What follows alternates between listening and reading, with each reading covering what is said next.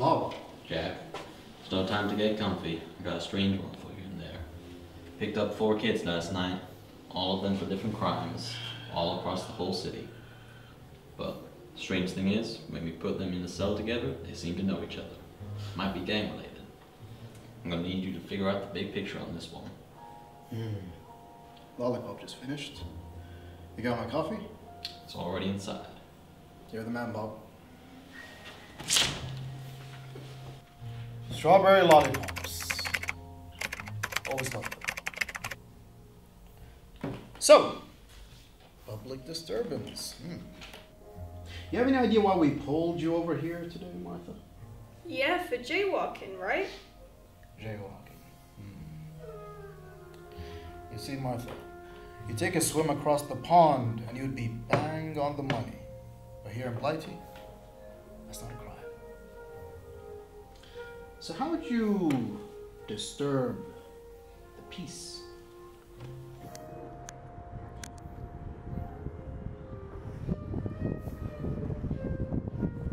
Hey, I'm walking here! So, you gonna arrest me or what? Arrest you? If being crazy was a crime, doll, we'd all be convicts. You're free to go. Take her. Wait, that's it? So, you're not gonna arrest me? Yeah. Wait, no, please, I can't go back.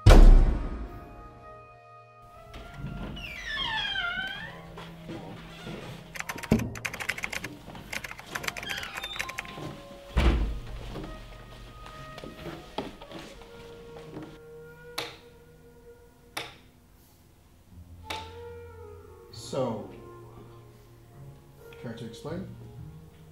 Look, it was all just a big misunderstanding, okay?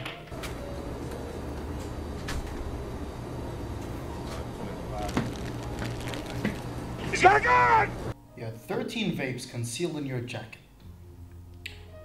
And it was mistaken for a gun. That's a new one. You know, back in my day, when we fucked up our lungs, it meant something.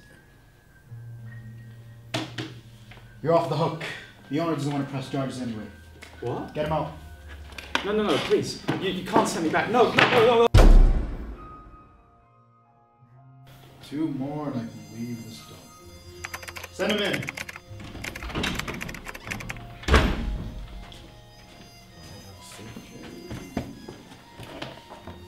Says here you started assaulting.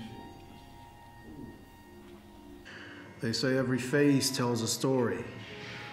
Well, this guy's was written by monkeys on typewriters. And they sure as shit didn't pump out Shakespeare. The bruising was so bad, I could see the whole rainbow. But I was betting there's no gold at the end. I may have set the template for rough mornings with this guy. Earth to Jack. What's going on? Thinking, but you should try sometime. Why don't you leave? Are you sure? This guy's a criminal. He's violent. It's okay. Okay, so you picked a fight with the wrong guy, huh? We've all been there. The report says he was a tough motherfucker, huh? The hell he did to you? Well, to be fair, at the time, I thought it was an old lady.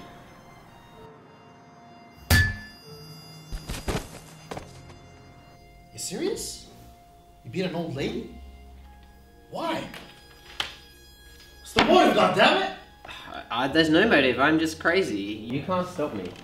Alright, buddy. Good luck punching your way out of jail, you crook. Get him out of here. But you see, given the other guy's fine, with a good lawyer, you're probably just serving a few months in community service. Take him out of here. This guy. Wait, what about a bad lawyer?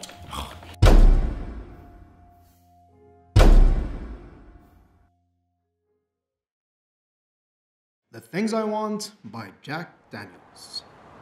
Another cigarette? A drink? Sleep. Unlimited ammo and a license to kill. My wife back. But more than anything, I wanted to figure out what linked these kids so I could go home and get at least the first 3. Every glance hit me like a punch to the gut. Murder. most foul. The photos looked like a Jackson Pollock painting with only one color: red.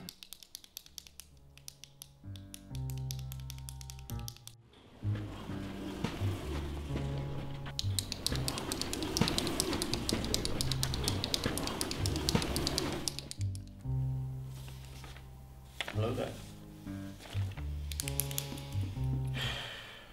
Who were they to you? Nobody. Well, and now they're just a body. I've seen blow-up dolls with more humanity than lowlifes like you. Why'd you do it, though? Well, it was that place, that God-forsaken place. We had to get out there, you know. We have to. You would have no idea. No idea. Try me. Well, picture this. Imagine a labyrinth. Evil lurking within its walls. Disease rife. Surfaces, every one of them containing a plague of its own. Rooms like enclosures for wild beasts in suffocating solitude. Dark corridors upon corridors upon corridors upon corridors upon corridors, never seeing the sun, all blending into one, a colourless existence. Grating sirens blaring, robbing us of blissful rest. Silverfish swarm like souls of the damned, fated to forever remain trapped within. And the mac and cheese, always so goddamn dry. He talked like he came from hell itself. And looking at the crime scene, I was inclined to agree, but dry mac and cheese? Silverfish? I felt an itching in the back of my mind in its darkest recesses. This man had been somewhere so foul, so craze-inducing. It had broken him. And I had been there too. It takes me back to my early days. My darkest, loneliest days spent in student accommodation. You get it.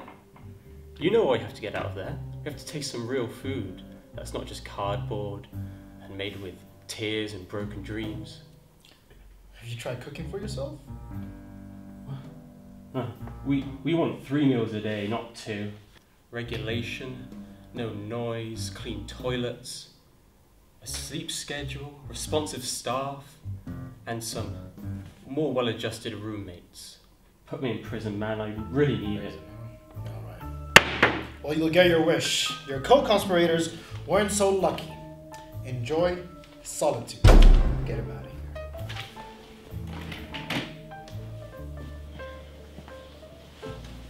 Case closed.